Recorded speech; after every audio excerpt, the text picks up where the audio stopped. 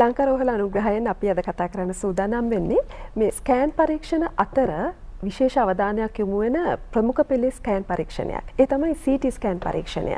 මේ CT scan පරීක්ෂණය පිළිබඳව අපි නොදැනුවත් දේ ගැන අපි දැනුවත් වෙන්නටයි අද මේ බදාදා නුගසෙවනේ මේ ඉදිරි කාල වේලාව අපි වෙන් කරගන්නේ. මේ වෙනුවෙන් කතා බහ කරන්නට අපිත් එක්ක සම්බන්ධ වෙනවා විකිරණ වෛද්‍ය විශේෂඥ ප්‍රසන්න ජයසේකර වෛද්‍යතුමා. අයබෝන් වෛද්‍යතුමනි. අයබෝන්. CT ස්කෑන් පරීක්ෂණය කියන්නේ මොකක්ද කියන එක මුලින්ම දැනගෙන හිටියොත් මට හිතෙනවා කතා බහ ඉදිරියට ගෙනියන්න අපිට පහසුවක් වේවි. ඔව් අංජලි මේ CT ස්කෑනර්ස් කියන්නේ දැන් CT අකුරු දෙක තියෙන්නේ computerized tomography. ඒ කියන්නේ පරිගණක. ඒකට විශේෂ වූ පරිගණක පද්ධතියක් සහ ඒකට ආවේනික වූ මෘදුකාංග සහ රුදුකාංග පාවිච්චියෙන් ශරීරයේ අභ්‍යන්තර කොටස් හරස් කඩවල් ගැනීමේ ක්‍රමයක් තමයි CT ස්කෑනර්ස් computerized tomography කියන්නේ. එතකොට ඒකට පාවිච්චි කරනවා ඉතාමත් තාක්ෂණයෙන් අධිවේගී පරිගණක යන්ත්‍ර සහ ආවේනික වූ මෘදුකාංග ඒ වගේම X-ray නිකුත් කිරීමේ යන්ත්‍රයක්. එතකොට ඒ පද්ධතිය රෝගියාගේ මේ වටා භ්‍රමණය වීමට සැලැස්වීමෙන් ඒ විකිරණ ඇඟ ඇතුලෙන් යොමු කරලා ඒකෙන් එන දත්ත පාවිච්චි කරලා ලබා ගන්න හරස් කඩවල් ගැන තමයි මේ CT ස්කෑනර් පරීක්ෂණයෙන් කරන්නේ. එතකොට දැන් මොන වගේ රෝගී තත්ත්වයන් උදෙසාද මේ පරීක්ෂණය භාවිතා වෙන්නේ කියලා මම ඔබතුමාගෙන් අහුවා. අංජලි ඒක ඔළුවේ ඉඳන් කකුල් දෙක දක්වා වන සියලුම ඉන්ද්‍රියයන් සහ සියලුම කොටස් පරීක්ෂා කරන්න CT පරීක්ෂණ යන්ත්‍රය පාවිච්චි කරන්න පුළුවන්. විශේෂයෙන්ම අස්ථි. ඒ වගේම ඒකේ ඇතුලේ තියෙන bonemarrow කියන එක. ඊට පස්සේ මොළය, lungs, ඒ කියන්නේ පෙනහළු, හෘද වස්තුව, ඒ වගේම බඩවැල් ඕනම දෙයක් ඇතුලේ පරීක්ෂා කරන්න CT පරීක්ෂණය පාවිච්චි කරන්න පුළුවන්. විශේෂයෙන්ම හෘද වස්තුව සම්බන්ධයෙන් බැලුවොත් අපිට තියෙනවා කැල්සියම් ස්කෝරින් කියලා අලුත් ක්‍රමයක්.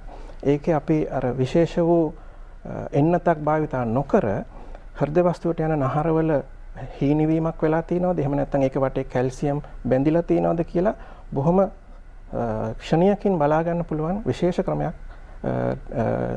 කැල්සියම් ස්කෝරින් කියලා. ඒ කියන්නේ ඕනම කොටසක් සහ ඕනම ඉන්ද්‍රියක් පරීක්ෂා කිරීමේ හැකියාව තියෙනවා CT ස්කෑනර් කියන පරීක්ෂණයට. කතා කරමු නේද දැන් මේ CT පරීක්ෂණයක ඕනම දෙයක වගේ වාසි සහ අවාසි තියෙන්න පුළුවන්. මේ දෙපැත්ත ගැනම අපි කතා කරමු වැදගත් වෙනවා. විශේෂ වාසිය තමයි CT ස්කෑනර් ඒ ඉතාමත් අධිවේගී. ඒක විශේෂ වෙනවා විශේෂයෙන් අපි කියමු අනතුරකට භාජනය වෙලා ඉන්න රෝගියෙක්.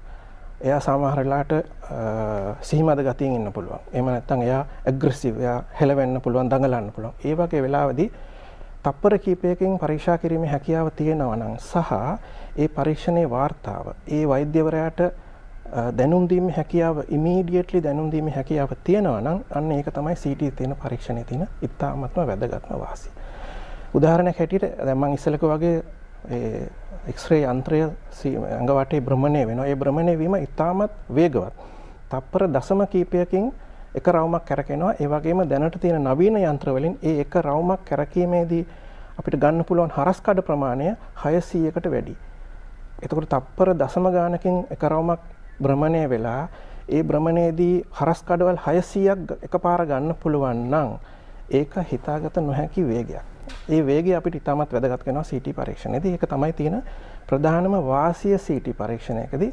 ඊට අමතරව අපි සමහරලාට විශේෂ එන්නත් භාවිතා කරනවා. ඒ කියන්නේ අපි බලන පින්තූරය ඒ ඉමේජ් එක එන්හාන්ස් කරගන්න. ඒ කියන්නේ ඒක තීව්‍රතාවය වැඩි කරගන්න සහ ඒකෙන් අපිට ඩයග්නොස් කරන්න පුළුවන් විශේෂ අවස්ථාවල් අපි පාවිච්චි කරනවා විශේෂ එන්නතක්. ඒ වගේම අපි අනිත් එක තමයි අපි පුද්ගලයාගේ ශරීරය කියන්නේ ත්‍රිමාන රූපයක්. ඒ ත්‍රිමාන රූපය ත්‍රිමාන විදිහටම අපිට බලාගත හැකි ක්‍රමයක් තමයි CT ස්කෑන් එක. උදාහරණයක් හැටියට අපි ගත්තොත් සාමාන්‍ය X-ray එකක්. ඒක X-ray එකක් කියන්නේ අපි ත්‍රිමාන පුද්ගලයාගේ ද්විමාන ප්‍රතිබිම්බයක්. ඒ ද්විමාන ප්‍රතිබිම්බය අපි බලනකොට සමහර ගැටලු ඇති වෙනවා. මේක තියෙන්නේ අපි දැක්කොත් මොකක් හරි ආසාදනයක් මොකක් හරි එකක් ඒක ඇඟ ඇතුලේද තියෙන්නේ. ඒ ඇඟ ඇතුලේ නම් ඒක ඇඟේ ඉස්සරහද තියෙන්නේ පිටිපස්සේද තියෙන්නේ කියලා ප්‍රශ්නයක් එනවා ද්විමාන පින්තූරයකදී. නමුත් CT ස්කෑනර් කියන එක ත්‍රිමාන රීකන්ස්ට්‍රක්ෂන් එකක් ප්‍රති නිර්මාණය කිරීමක් නිසා ඒක ඇඟ ඇතුලේ තියෙන විශේෂ කොටස් සහ ඒ තියෙන තැන හරියටම දැනගැනීමේ හැකියාවක් සහ ඒ ඩයග්නොසිස් එක හරියටම කියවීමේ හැකියාවක් CT ස්කෑනර් යන්ත්‍රයේ තියෙනවා. එතකොට අපි අවාසි බැලුවොත් අර ඉස්සෙල්ලා කිව්වා වගේ මම X-ray beam එකක් එහෙම නැත්නම් X-ray කිරණයක් පාවිච්චි කරනවා CT scan එක. එතකොට අපේ ජනතාවගේ බොහොම බයක් තියෙනවා එකපාරට X-ray කිව්වම ගමන් අඩියක් පස්සට තියෙනවා. නමුත් ඒ ගැන බය වෙන්න එපා. මොකද දැනට තියෙන නවීනතම යන්ත්‍රවල X-ray නිකුත් වෙනවා. X-ray නැතුව අපිට ඒ පරීක්ෂණය කරන්න බෑ. නමුත් ඒක බොහොම ක්ෂණයකින් බොහොම සුළු ප්‍රමාණයකින් X-ray නිපදවීමේ හැකියාව තියෙන යන්ත්‍ර තමයි දැනට තියෙන්නේ. නමුත් ඒක අපි ඇත්තටම කියනවා නම් ඒක අවාසියක්. මොකද අපි ඒක සම්බන්ධව හැබැයි අපි මනලා බැලුවොත් ඒ අවාසිය සහ ඒකෙන් අපිට ලැබෙන දත්ත ප්‍රමාණය කෙතෙක්ද කියනවා නම් අපි ඒ අවාසිය ගොඩක් වෙලාවට අමතක කරනවා. අපි ඒක රෝගියාටත් පැහැදිලි කරනවා මේකේ මෙන්න මෙහෙම රේඩියේෂන් පොඩි ඩෝස් එකක් තියෙනවා. නමුත් ඒකේ අපි කියමු අර ඉස්සෙල්ලා කිව්වා වගේ රියානතුරට භාවිත වෙන වෙච්ච ලෙඩෙක්. එයාගේ මොළේ ඇතුලේ ලේ ගැලීමක් සිද්ධ වෙලා තියෙනවා නම් ඒක අපිට තප්පර කීපයකින් දැනගෙන ඊට පස්සේ සම්බන්ධ ශෛල වෛද්‍යවරයාට දුරකථනයෙන් හරි දැනුම් දෙන්න පුළුවන් මේ රෝගියාගේ මොළේ ලේ ගැලීමක් තියෙනවා වහාම ඒ ගැන ක්‍රියාත්මක වෙන්න කියලා. හොඳයි. CT scan පරීක්ෂණය කියන්නේ මොකක්ද? මේකේ වාසිය අවාසිය ගැන අපි කතා බහ කරා. වෛද්‍යතුමනි තවත් දෙයක් තමයි CT පරීක්ෂණයක් සඳහා යොමු කළ යුතු සහ නොයුතු තත්ත්වයන් තියෙනවද? ඔව් දැන් මම ඉස්සෙල්ලා වගේ ඕනම පරීක්ෂණයක් සහ ඕනම අවයවයක් පරීක්ෂා කිරීමේ හැකියාව CT යන්ත්‍රයට තියෙනවා. එතකොට සමහර රෝගීන් ඉන්නවා අර කුඩා ප්‍රදේශවල එඳීමේ නොහැකියාව. ඒකට කියනවා අපි ක්ලස්ටර්ෆෝබියා කියලා. ඒ කියන්නේ පොඩි ප්‍රදේශයක ඒගොල්ලෝ ඉන්න බයයි. පොඩි ඉඩකඩක ඉන්න බයයි. ඉඩකඩක ඉන්න බයයි. ඒකට ක්ලස්ටර්ෆෝබියා කියලා කියනවා. එහෙම රෝගියෙක් ඉන්නවා නම් ඒක පොඩි අපහසුකමක් එන්න පුළුවන්. නමුත් එය CT පරීක්ෂණය කළ යුතුම නම් අපි යාට නිර්වින්දනය කරලා ඒ පරීක්ෂණය කරනවා. අනිත් එක තමයි මම ඉස්සෙල්ලා වගේ විශේෂ එන්නත් භාවිතා කරනවා අපිට හම් වෙන පින්තූරය. එහෙම නැත්නම් ඉමේජ් එක එන්හාන්ස් කරන්න. නමුත් ඒ එන්නත සමහර අයට ඇලර්ජික්. ඒ වගේ අවස්ථාවලදී අපිට මේක කළ යුතුම නම් ඒකට තියෙනවා ප්‍රෙපරේෂන් එකක්. ඒ කියන්නේ ඒකට කලින් බෙහෙත් දීලා එහෙම නැත්නම් තව වෙනත් එන්නත් ලබා දීලා ඒ පරීක්ෂණය කරන්න පුළුවන්. මේක නොකළ යුතුම කියලා අවස්ථාවක් එන්නේ බොහෝමත්ම කලාතුරකින්. ඒ කියන්නේ ඒකට සමහර හේතුවක් වෙන්න පුළුවන් අස්ථි සම්බන්ධව මොකක් හරි කලින් යකඩ ප්ලේට් එකක් දාපු ලෙඩෙක්ගේ එතනම ආයි පාරක් කැඩිලා තියෙනවා නම් අන්න ඒ වෙලාවේදී අපි පොඩි අපහසුතාවයකට මැදි වෙනවා. ඒ වගේ නැතුව එහෙම නැත්නම් ඕනම පරීක්ෂණයක් ඕනම පේෂන්ට් කෙනෙක් අපි හොඳයි මේ කුඩා දරුවන්ට කොහොමද මේක සුදුසු වෙන්නේ? භාවිතා වෙන්නේ මොනවාද? ඔව් භාවිතා කරන්න පුළුවන්. අනිවාර්යෙන් අපේ ළමා රෝහලේ CT ස්කෑනර් යන්ත්‍ර දෙකක්ම තියෙනවා. එතන භාවිතා වෙනවා. ඒවා විශේෂ CT ස්කෑනින් යන්ත්‍ර. මොකද ඒකේ රේඩියේෂන් ඩෝස් එක ගොඩාක් අඩු කරලා තියෙනවා. ඕනම යන්ත්‍රයක කරන්න පුළුවන්. ලංකා රෝහලේ තියෙන යන්ත්‍රයේත් ඒ කුඩා ළමයෙක්ගේ නම් අපි ඒ රේඩියේෂන් ඩෝස් එක අඩු කරනවා. ඒක ඒ අඩු කිරීම මිසක් වෙන විශේෂ අපිට විශේෂ හේතුවක් නැහැ කුඩා ළමයෙක්ගේ පරීක්ෂණය නොකර ඉන්න. හැබැයි අර කිව්වා වගේ කුඩා ළමයෙක් අපේ දෙන කමාන්ඩ් එකට හුස්ම නවත්ත ගන්න හරියම කියනක ටිකක් අපහසු නිසා ඒ වගේ ළමයින්ට අපි නිර්වේදනය කරලා ඒ පරීක්ෂණය කරනවා. ඒකෙන් ලැබෙන මම ඉස්සෙල්ලා කිව්වා වගේ ලැබෙන වාසිය ඉතාමත් වැඩි. ඒකේ ලැබෙන දත්ත ප්‍රමාණය ඉතාමත් වැඩි. අපි රේඩියේෂන් ඩෝස් එක අමතක කරන්න පුළුවන් තරමට. මේ දැන් ස්කෑන් යන්ත්‍රය පිළිබඳව බොහෝ දෙනෙකුට තියෙන ගැටලුවක් තමයි මේ නොදැනුවත්භාවය නිසා MRI පරීක්ෂණය සහ CT පරීක්ෂණය කියන්නේ දෙකක්ද එකක්ද මේ දෙකේ වෙනස මොකක්ද මෙන්න මෙහෙම ප්‍රශ්න ටිකක් තියෙනවා. අන්සලි ප්‍රශ්නය අහපු හොඳයි. CT ස්කෑන් එක මම ඉස්සෙල්ලා කිව්වේ computerized tomography. MRI කියන්නේ magnetic resonance imaging. ඒතර ලොකුම වෙනස තමයි යන්ත්‍ර දෙකේ. CT පරීක්ෂණයේදී අපි X-ray කිරණයක් භාවිත කරනවා. MRI එකේදී X-ray කිරණයක් භාවිත කරන්නේ නැහැ. ඒකට විශාල චුම්බකයක් භාවිත කරනවා ඒ වෙනුවට. ඒ චුම්බක ක්ෂේත්‍රය ඇතුලේ තමයි ඒ රෝගියා ඉන්නේ. ඒකට අමතරව රෙසොනන්ස් කියලා අපි රේඩියෝ ෆ්‍රීකවෙන්සි එකක් භාවිත කරලා ඒකේ ඊටමත් විශේෂ වූ සංකලනයකින් තමයි අපි මේ පින්තූරය ලබා ගන්න. එතකොට ලොකුම වෙනස තමයි CT ස්කෑන් එකේ පොඩි රේඩියේෂන් ඩෝස් එකක් හරි තියෙනවා. MRI ස්කෑන් එකේ රේඩියේෂන් ඩෝස් එකක් නැහැ. ඔය දෙක තමයි විශේෂම වෙනස්කම. CT ස්කෑන් පරීක්ෂණයට අමතරව තියෙන විකල්ප මොනවද?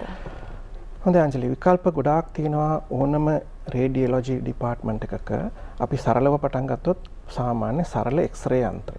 X-ray යන්ත්‍රයේ සිට MRI දක්වා ඒ අතරතුර තියෙනවා අල්ට්‍රාසවුන්ඩ් ස්කෑනර්ස්, ඊළඟට MRI ස්කෑනර්ස්, ඊට පස්සේ අපි බෙහෙත් විදලා ගන්න එක්ස්රේ ක්‍රම, ඒ විශේෂ පරීක්ෂණ, ඊටත් අමතරව නියුක්ලියර් මෙඩිසින් කියලා විකිරණ මූලද්‍රව්‍යයක් ඇඟට ඇතුල් කරලා ඒකේ නිකත් වන කිරණ එළියට අරගෙන ඒක පරීක්ෂා කළත් අපි ඩයග්නෝස් කරනවා. ඒකට කියනවා නියුක්ලියර් මෙඩිසින් කියලා. එතකොට සරල එක්ස්රේ යන්ත්‍රයේ සිට ඊටමත් විශේෂිත වූ MRI යන්ත්‍රය දක්වා සියලුම පරීක්ෂණ අපිට කරන්න පුළුවන්.